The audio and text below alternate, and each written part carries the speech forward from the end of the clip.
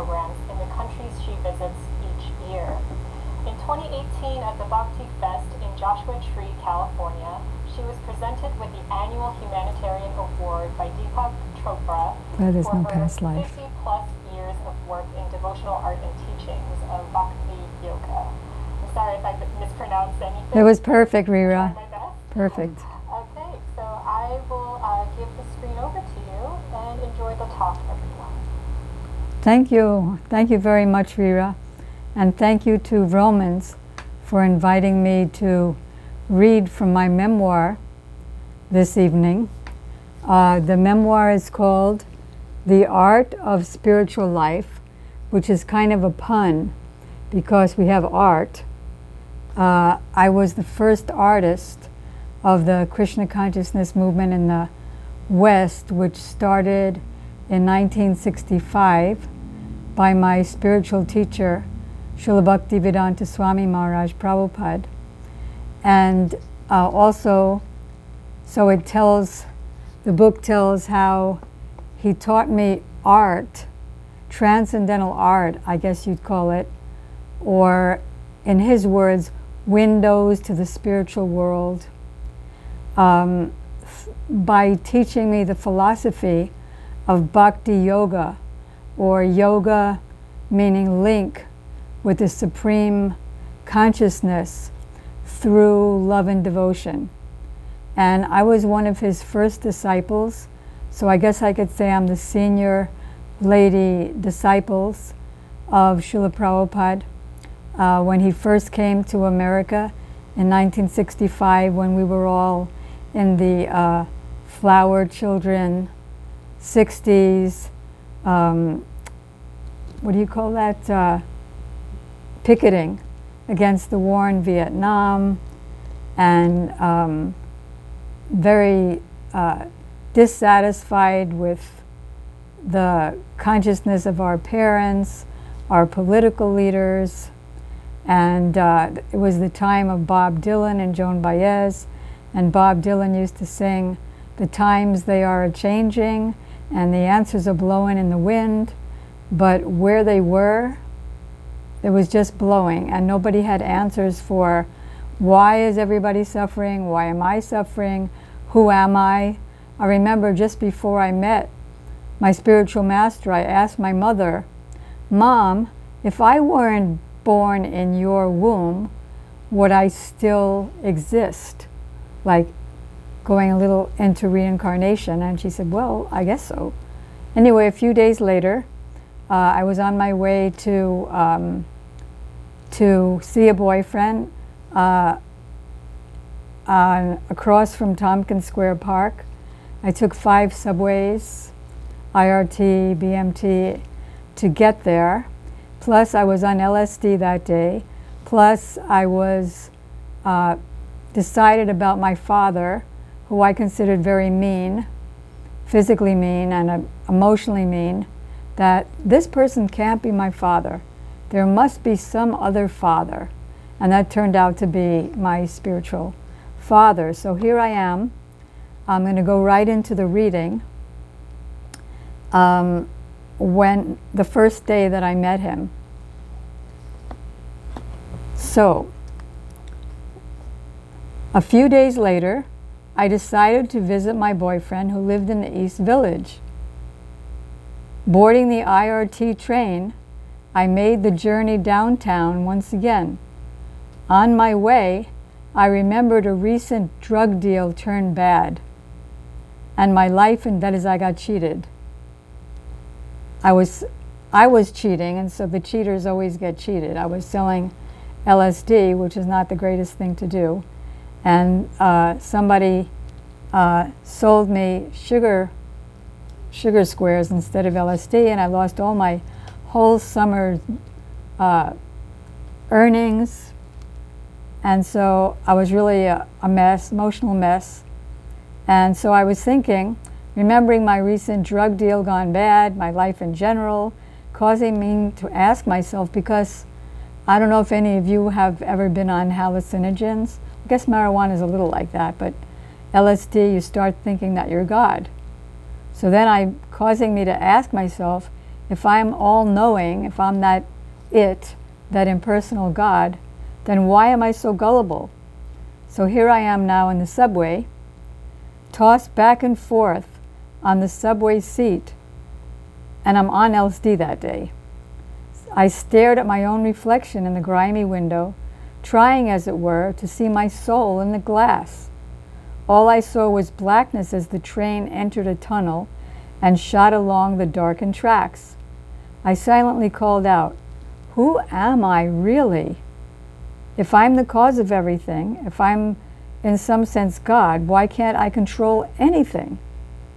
Why can't I just mentally transport myself downtown rather than taking this disgusting train?" Emerging from the subway system, I walked to 9th Street, heading towards Tompkins Square Park. It was a large park stretching several blocks. It was the centerpiece of its eclectic neighborhood in the middle of the East Village in New York. It was a famous playground and personal backyard of sorts for hippies and counterculture intellectuals, which I considered myself one of, to smoke marijuana, discuss left-wing politics. We were kind of like going towards communism because fed up with the capitalistic, militaristic governments. And play music, get to know each other in the park. It was a place where I, too, spent many evenings looking for happiness and not finding any. On this particular occasion, I had no intention of casually socializing with anyone. My depression weighed on me so heavily that I hurried through the park, anxious to reach my boyfriend's house. I heard the guitars twanging. Maybe those who are of my generations, this may all sound familiar to you. Bongo drums beating their African rhythms, and transistor radios blasting the sounds of the famous mid-60s rock bands like the Rolling Stones, Simon and Garfunkel, Jefferson Airplane, Bob Dylan, and Joan Baez, among others. I regularly shelter in this conglomerate of sounds, but that day I was only wanting peace of mind. But then, all of a sudden, a very different sound attracted my attention. It was soft and hypnotic, exotic in some sense, and yet hauntingly familiar. Something buried deep inside me responded to it. That old sound is emerging again. I had no idea what that meant, but later on, as I entered into the philosophy, I understood that I had been doing this in a previous life and now picked up at this moment. I had to find the source of the music. It wasn't difficult, for halfway into the park, a large crowd had formed around some central spectacle. Gathering to listen were elderly European men dressed in old-fashioned suits, and European women in fancy handkerchiefs, kerchiefs, and heavy sweaters. Throngs of American and Puerto Rican children also joined the crowd, and stray dogs too. Everyone seemed focused on this sound.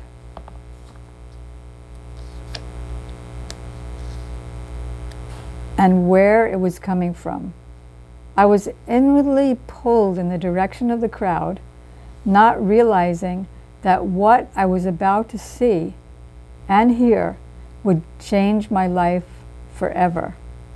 And even now, I was 19 then, 54 years later, it's still changing my life moment by moment.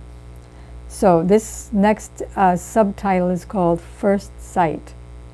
I gently pushed through the gathering for a better view, and then I saw him.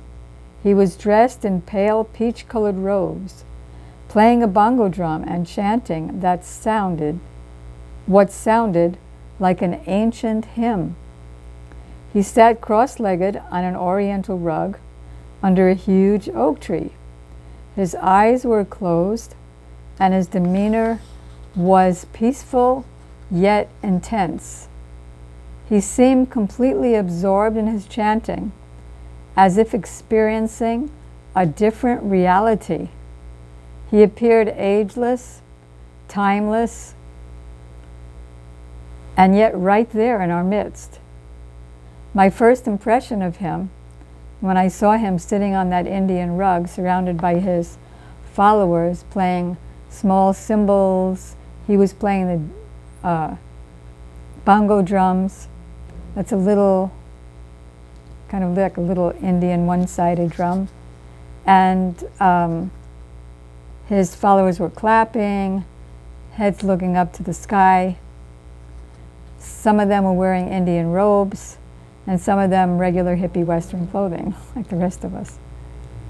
So they all danced barefoot, and my first impression of him, like, he looks like a genie flying in on a magic carpet. And I still think of him like that 54 years later. He's not physically present in the world, but very much present in the world, in the hearts of millions, in the books of millions. And because, as I learned, this philosophy is non-different from the reality. So just by reading a book, you get transported to another world. Anyway, continuing. They all danced barefoot in a small circle on the oriental rug. It was as if the voice called me from deep in my soul, beckoning me in ways that were new and refreshing, and yet as ancient as time itself. I was totally mesmerized. Their leader, the one who had initially caught my eye, looked so mystical that I could only compare him to what I thought of ancient India, that is, the genie on the magic carpet. And what was he chanting? Hare Krishna, Hare Krishna, Krishna Krishna, Hare Hare, Hare Rama, Hare Rama, Rama Rama, Hare Hare. As the chanting came to an end, but it was a tune though. Hare Krishna, Hare Krishna, Krishna Krishna, Hare Hare, Hare Rama, Hare Rama, Rama Rama, Hare Hare. As the chanting came to an end, that central Buddha-like figure stood up. He was not tall in terms of height. He was kind of my height, like 5'4". But his poise, his stature, and demeanor exuded authority and dignity. And so here's exactly what I saw on that day. He was standing in front of this oak tree. I was probably there on that day. And this is a close-up of him, my spiritual teacher. Huh? Okay, so I have one more minute before we start asking for questions. So just to zip through many years, I received over 90 letters from him where I stayed, in the temples that I stayed in. We received many visits from him. I got to ask him so many questions. He directed me so much to paint, first for his temples, then for his books. Now, having distributed over 500 million books in 81 languages. So these are some of the paintings that I did for his books. Very mystical, underwater scenes, as you see here.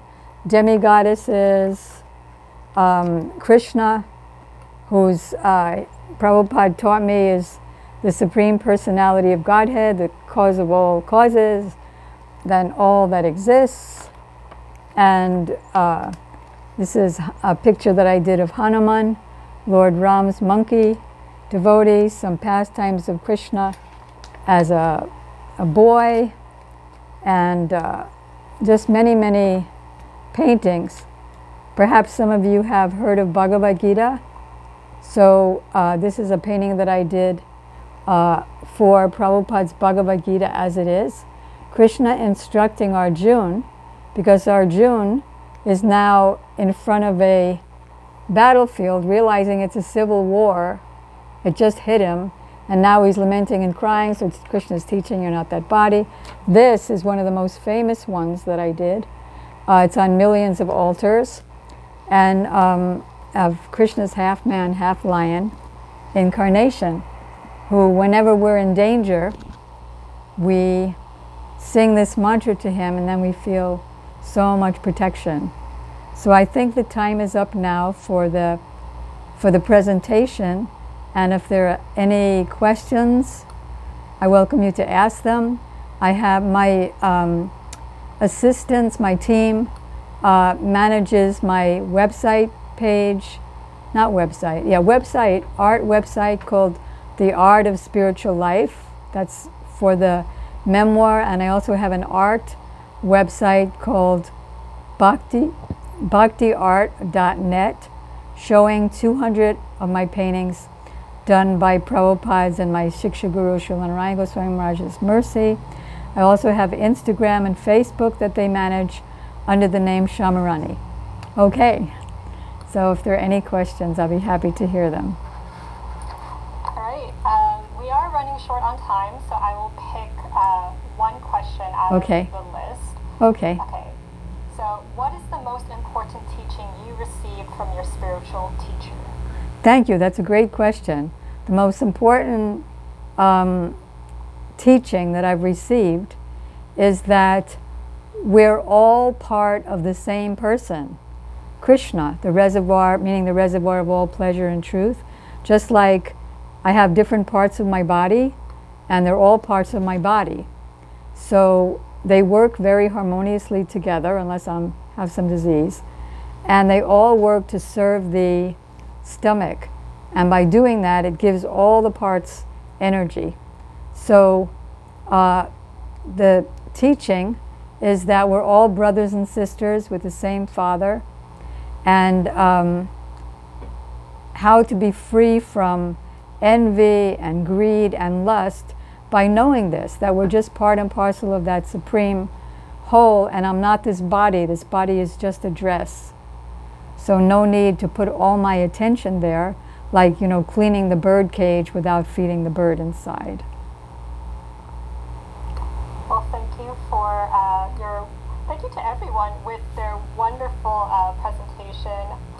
Just so the audience knows, this was all of our authors' first time doing a virtual reading, virtual author event, and I think they did a fantastic job. So thank you to all of our authors for taking the time to Thank you, Rira. Thank you to everyone who tuned in.